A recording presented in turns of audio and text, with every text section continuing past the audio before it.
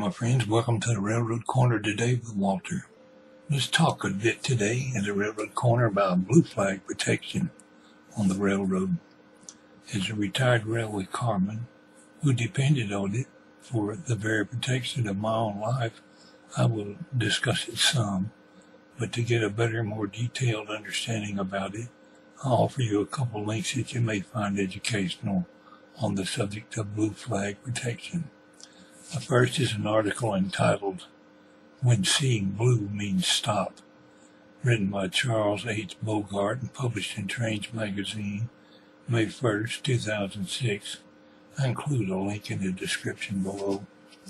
The second link I offer to those who may find it of interest is Norfolk Southern's operating rule booklet that I found published here on someone's website. I'll include that link, although I'm sure there are other links out there on the World Wide Web where you can read Norfolk Southern's operating rules.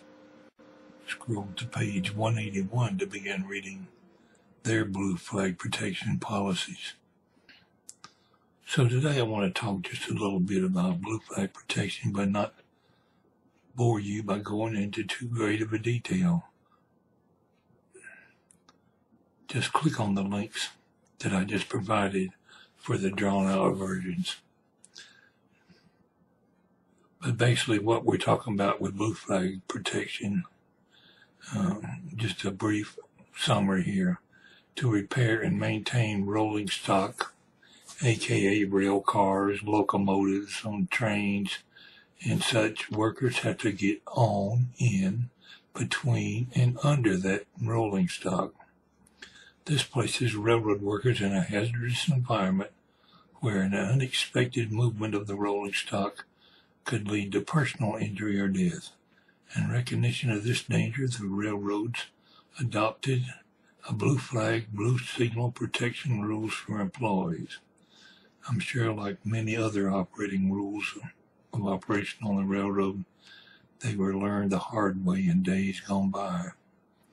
In days gone by, being a railroad worker was considered a very hazardous job. But these days, the railroads strive to provide a safe environment as possible.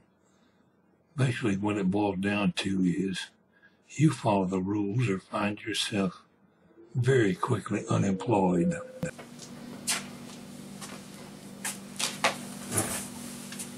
There's more than enough I could talk to you today about on blue flags, but I thought I'd mention it a little bit.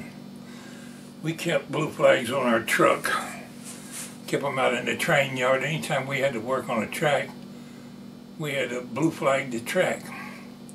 See, here in the forwarding yard, this forwarding yard here in Emmons Yards is, well, I don't know, it's a good 1.5 miles long. It's a pretty long train yard. That's the south end down there. So say we were building this train right here in track, we got my glasses on, but that looks like about track 4 right there, that long train. Say we got a carman repairing that, or inspecting and coupling the air hoses and checking that train, getting it ready to go. Somebody has to go to the south end of that track and put up a blue flag. Up on the north end of the track, but you can't see in this photograph, a flag has been put up there. The switch has been lined away from that track where no engine can come in and locked.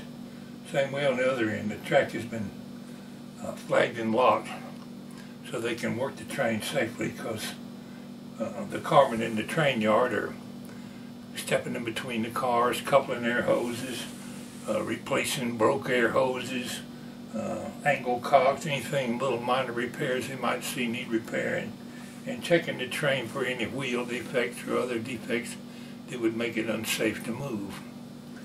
So, you know, if somebody was to come in there and move the train, somebody could get hurt. It's not uncommon for, in the years past, that was just the case. I'm not going to say I've never seen anybody work one without a blue flag, but I can tell you they were violating the rules when they did it. You got to keep your job, you better follow the safety rules on the railroad. That's just one example. There's lots of times you would want to use a blue flag.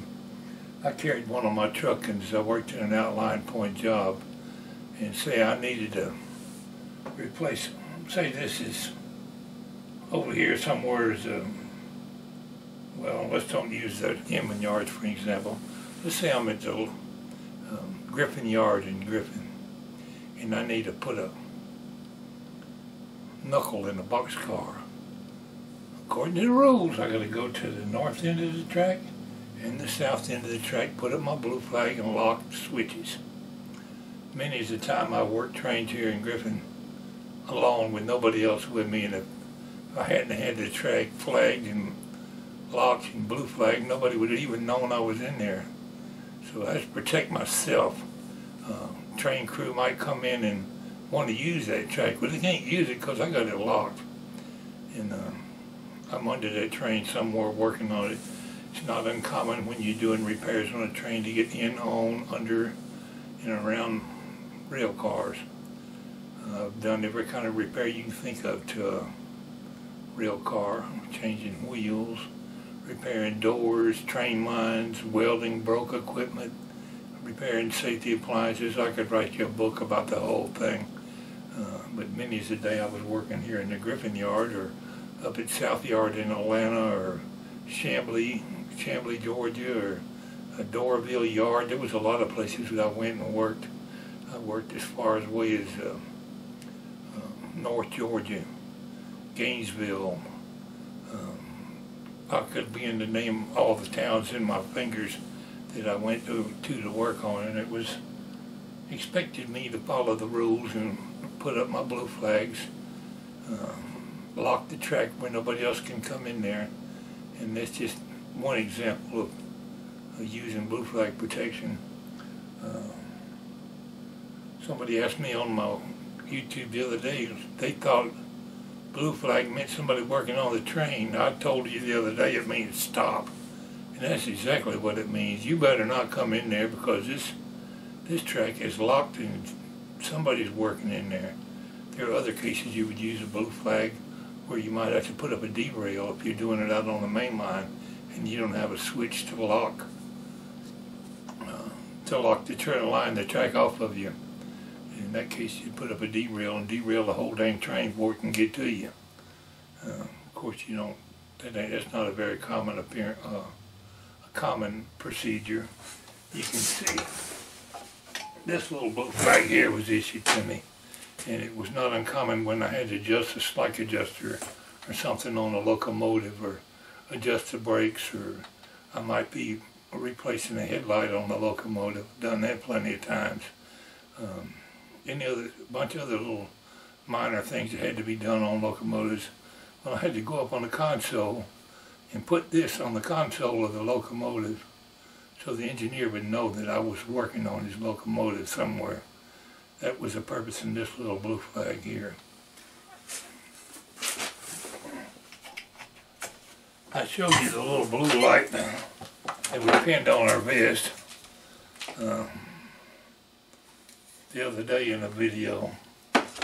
But today I was out in the garage and I dragged up a blue light.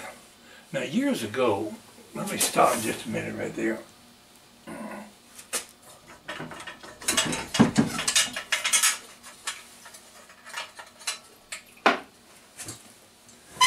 Years back on the railroad, when I first went to work out there, we were using these kind of lanterns. We had a blue globe in here. I wish I had a blue globe. Anybody got one and want to send me, I'd sure like to put it in one of my lanterns. But I don't have a blue globe. If I'd have known I was going to be collecting lanterns someday, I'd have sure saved a railroad blue globe or two. But we use these for quite often in the train yard. It was filled with mineral oil, kerosene, and you hung it. This blue flag was stuck up on a pole between the tracks, stuck in the ground, or driving into the cross tie into our bracket. In fact, this flag here's got a notch on it to hang the lantern. Of course, it's not on a pole, so we can't hang it right now.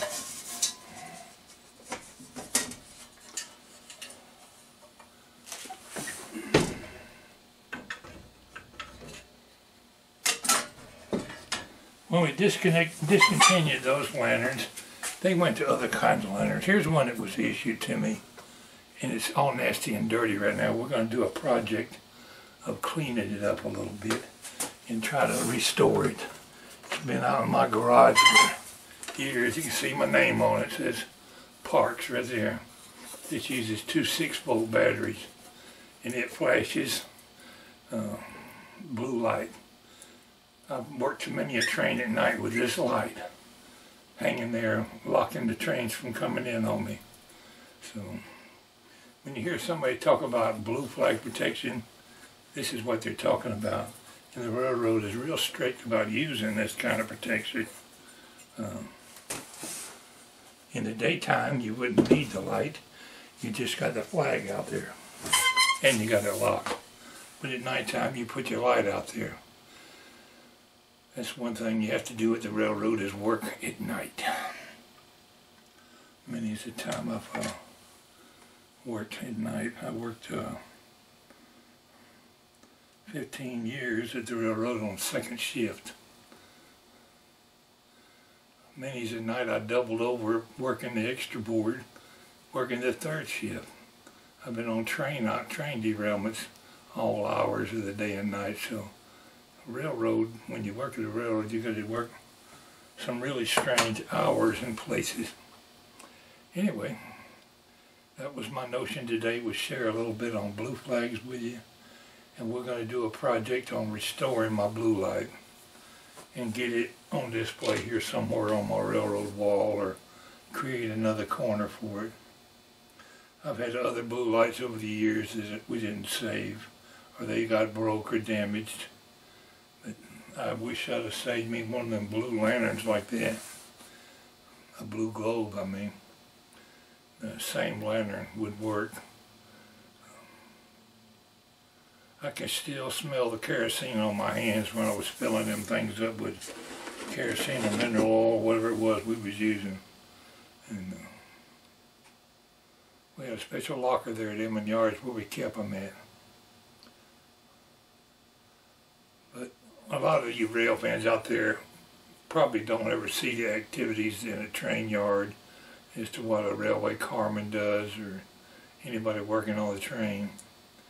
You see the trains when they come up and down the road, and you wave at them and you see them go by, but somebody worked his tail off inspecting and getting that train ready to go. And that's your railway carman for you. Appreciate y'all tuning into my video today. I'm going to conclude this with adios. We'll catch you later. This is P. Pwalpar saying y'all have a good evening.